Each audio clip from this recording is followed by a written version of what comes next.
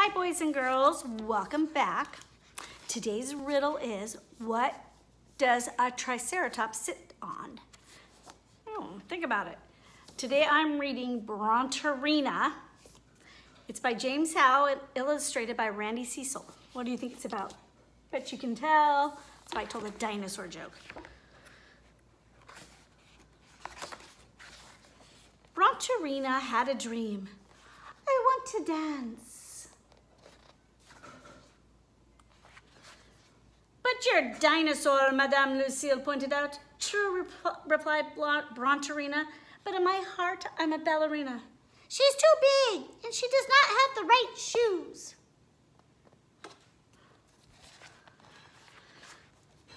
Madame Lucille wondered what to do. She had never had a dinosaur as a student before. Dinosaurs were rather large, and this one certainly did not have the right shoes.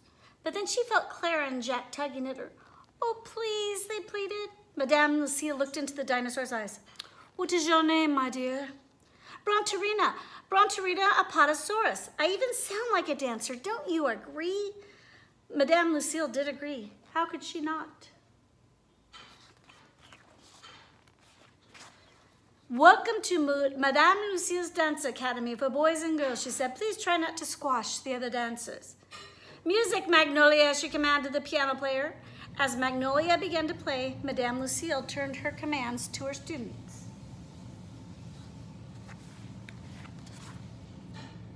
Plie, releve, oops. Arabesque, jeté. They're all dance moves. What a graceful dancer you are, my dear, Madame Lucille exclaimed. Brontorina blushed.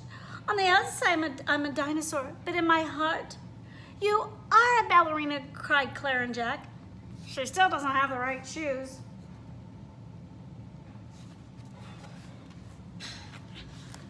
In the weeks that followed, look out, help! Hey, watch your tail. The piano! It's a little big. Oh, Brontorina, cried Madame Lucille, I'm afraid you're too big to be a ballerina. You barely fit in my studio. And how in the world will a male dancer ever lift you over his head? I could do it, Jack shouted. No, my dear, said Madame Lucille with a sigh. You cannot.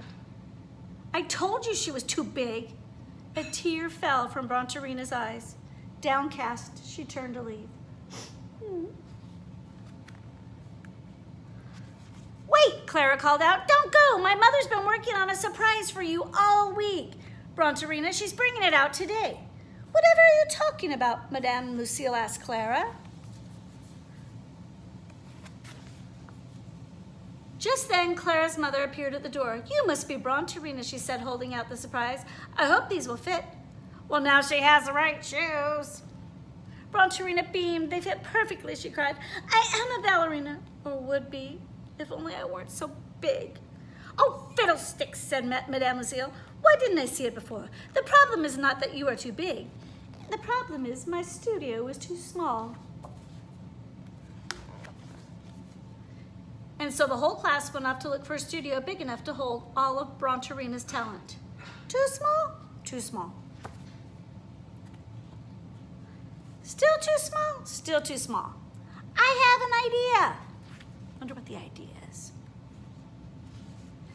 Now Madame Lucille's Dance Academy had room for everyone. Madame Lucille's Outdoor Dance Academy, girls, boys, and dinosaurs. I want to dance. And then it said, and cows. Then you must, my dear.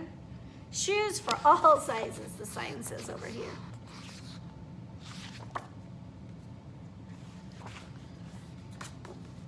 And it all began with a dream. Nice message, isn't it? Okay, what does a triceratops sit on? A tricerabottom. Get it? Sorry, top and tricerabottom. Silly. Okay, we have a fun experiment recommended by Tana. So we're gonna do that in just a minute. I miss you, I love you, and I'll see you soon. Bye-bye. Hi, welcome back, boys and girls. You ready to make a cloud in a jar? Okay, this is a different one than the one we did in the past. You'll need a jar filled about 3/4 with water. Oops, a little too much there. Then you'll need some extra water.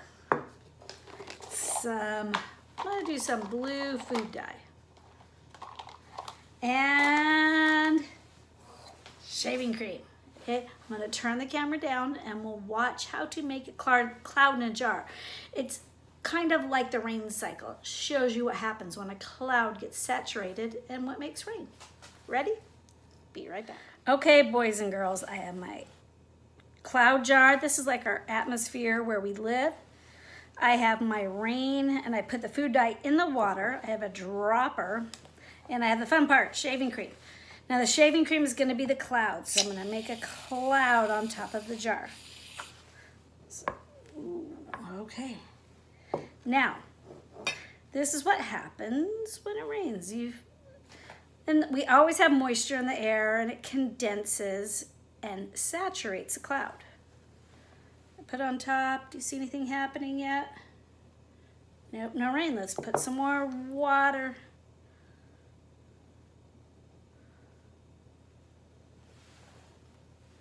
Anything yet? Nope. Let's keep going. Let's make a lot more rain.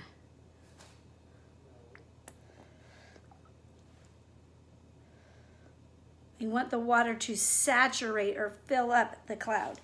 You'll see it's coming on the sides, but it hasn't seeped down yet. Oh, might start raining soon. So what happens is the cloud holds a certain amount of water, but when it gets saturated or has too much water in it, that's what saturated is, it will start to rain. And I am still saturating that cloud. It is not raining yet. Let's keep saturating. I think a storm's a brewing.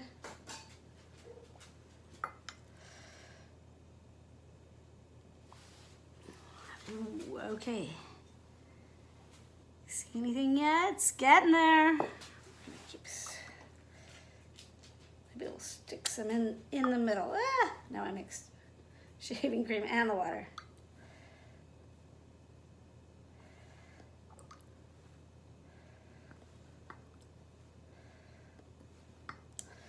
Okay, you know what I'm gonna do? I'm gonna pause. I'm gonna change the color of the water just to see if it makes a difference. Okay, while I went to make the water, I noticed it started raining. See the rain coming down? Let's put a little green in here, so it should be kind of a blue-green. Let's see what happens. Ooh, I think we are saturating that cloud. Ooh, this is kind of fun to watch. Let me turn the camera up a little bit so you can see. Okay, I'm going to keep doing it as I hold it up a little higher. Oops. Think you'll see green coming out soon? The greenish blue. Did you think a cloud could hold that much water? It really can.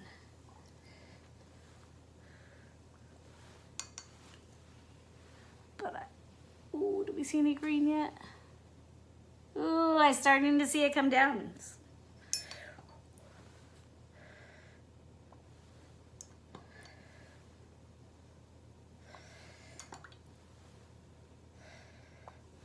Looks like we're making a storm here.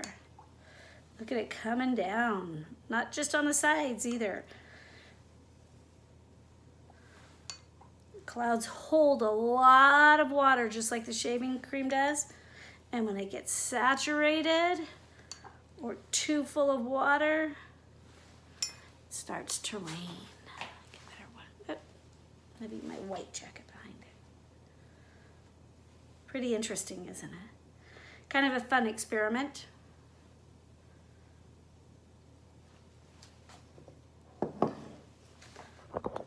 Well, that was fun. We made a cloud in a jar. Learn about saturation. I'm gonna sit here and watch this for a minute. It's kind of relaxing. I miss you. I love you. I'll see you soon, boys and girls. Bye-bye.